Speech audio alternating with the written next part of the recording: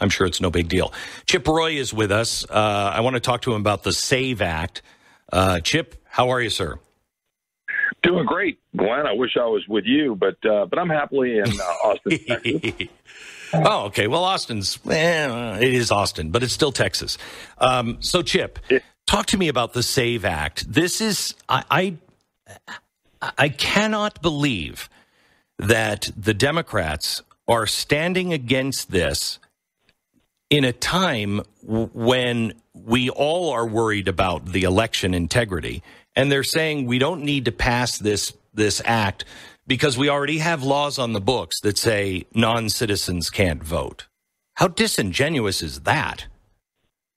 Well, it's disingenuous because, as you know, as I know, as your listeners know, Democrats have no interest whatsoever in ensuring election integrity. And in fact, they want the opposite. They want non-citizens to vote. That's what this is all about. They've effectively said so. Now, they're going to, during the campaign season, they're going to hide behind, there's no problem here, right? You heard Mark Kelly from Arizona go, this is a solution in search of a problem. Meanwhile, you have 6,500 non-citizens cleaned off the Texas rolls in the last couple of years. You have 6,300 cleaned off Virginia's rolls. You have thousands cleaned off of other states' rolls. And that's just the tip of the iceberg.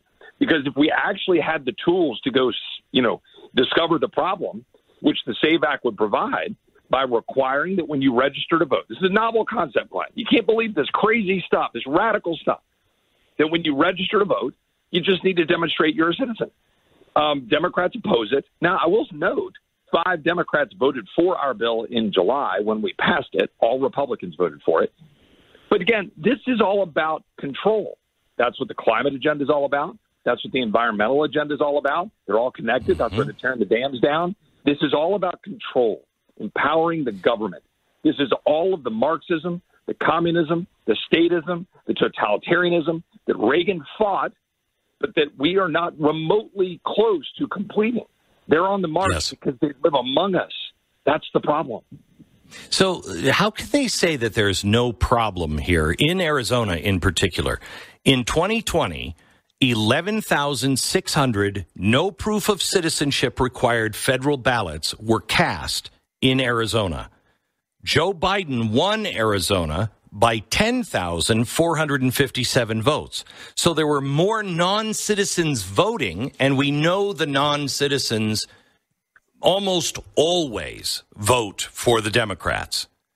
How is this not a problem? Well, it's not a problem if you're a Democrat who wants power.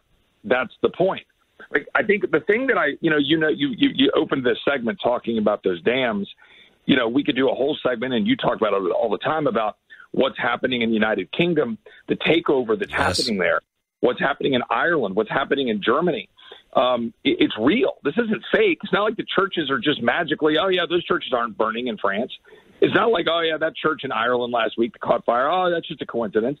This is happening, and it's happening right now. The only reason we're slightly not as bad as Europe is the massive oceans on either side of us. But with the increase of air travel, with the porous border, America is only a nanosecond behind Europe. So our whole point on the SAVE Act is to call their bluff and to force the question. Now, I got to say, because I know that some of your listeners, strong, awesome conservatives, are hearing a few of my conservative colleagues and some pundits say, gosh, why are we going to do a continuing resolution? We hate continuing resolutions. Why would we support that? Well, here's why. I don't like continuing resolutions. I think they're garbage, except if I have the chance right now heading into an election season, and I know we're not going to pass all 12 appropriations bills because a lot of our colleagues refuse to cut spending. Democrats won't work with us. We can't get all Republicans across the finish line. We've only passed 5 of the 12. My theory is this. I don't want to have a lame duck CR in December. That's what the appropriators, that's what Mitch McConnell, that's what they want. They want that pressure of Christmas. Christmas time. They want a Christmas tree bill. So let's do a CR in March. Let's attach the SAVE Act.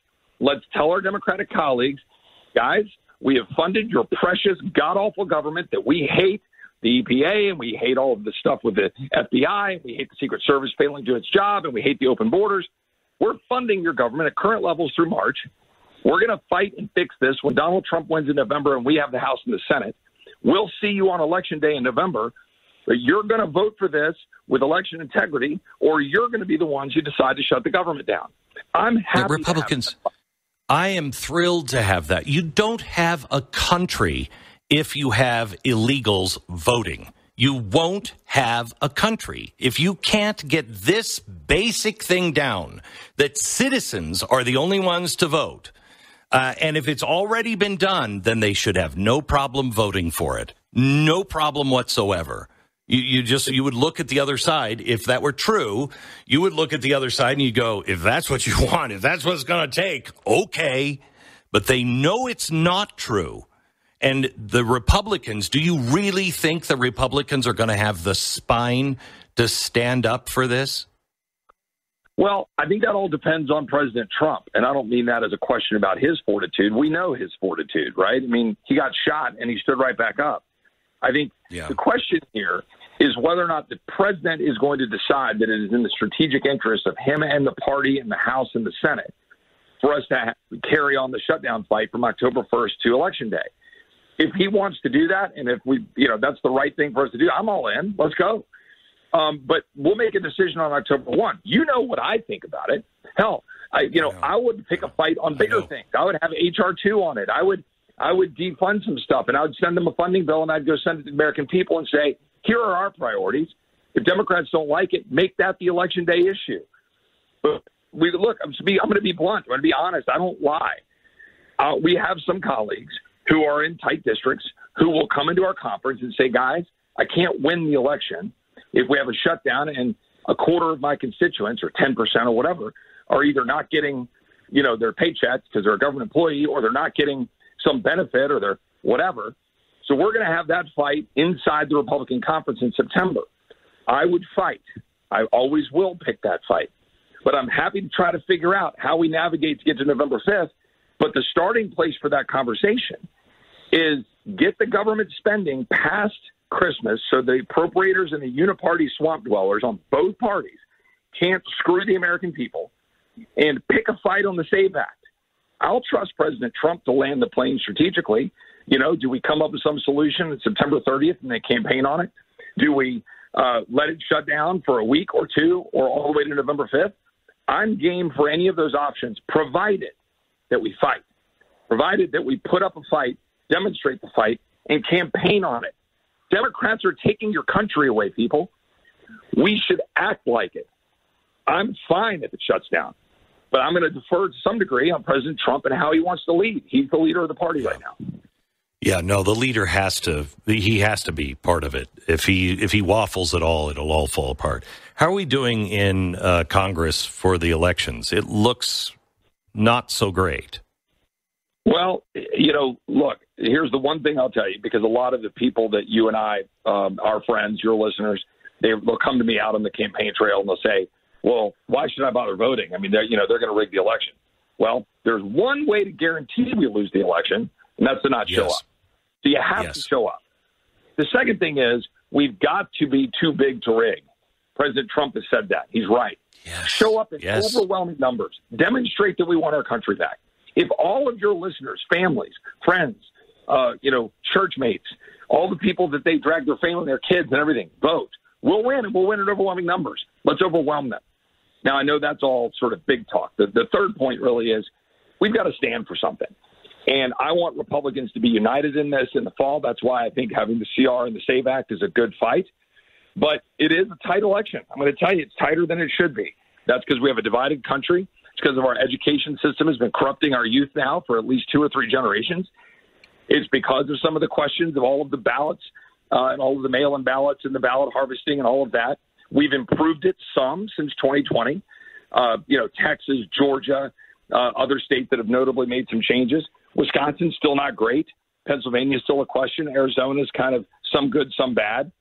So we're going to have to do what we need to do to make sure we have poll watchers. I know the RNC, Laura Trump, Michael Whatley, they've been working on making sure we've got the lawyers in place. We were flat-footed in 2020. But I'm just telling everybody on the ground, get out and vote. Overwhelm them, right? And that's the best way to guarantee the outcome that we need to have. But the short answer to your question is the presidential is a coin toss, lean Trump. The House is a probable that we end up roughly where we are with a very thin majority, but we could gain you. The Senate we should take, but it'll be 51, 2, or 3. So we got to do our work to boost those numbers and make sure Ted Cruz wins and me and everybody else. You know, when you have Kamala Harris bussing people in to, I think it was New Hampshire for her rally, I mean, like 30 buses of people were shipped in from another state. That shows you something. That shows you that this is not real. And, you know, I'm hoping that the discouragement of the Democrats, that they start seeing these things. You know, there's so many encouraging signs that we are right at the tipping point here, where just a little more of this and it's over for the Democrats. But if they win in this fall, Chip, I don't know how America makes it. I mean, everything that they've been planning for this global government, all of this stuff, it hits next year. Yeah, I mean, Glenn, I could go down a parade of horribles. We know about the 5.5 million people that have been released. We know about the fentanyl. We know about the international organizations, the 2 million gotaways. We know about the cartel's reach. We know about what you're talking about, the United Nations, the World Health Organization, all of the crap they're doing, what they're doing, reparations. You know what nobody's talking about? Record numbers of citizens that have been made and processed during this administration, moving people through the citizenship path. I don't know who they are or where they're from. We're trying to get that information. They want to remake America. This election is a worldview election. This is about your way of life. This isn't about any personalities one way or the other. If you love Trump, if you're not a big fan, I don't really give a damn. What I care about is we need to save freedom. President Trump loves America, loves freedom. He wants us to have this country for us and for the people. He doesn't have to be doing this. And, you know, look, I've been on your show where I've disagreed with him. I don't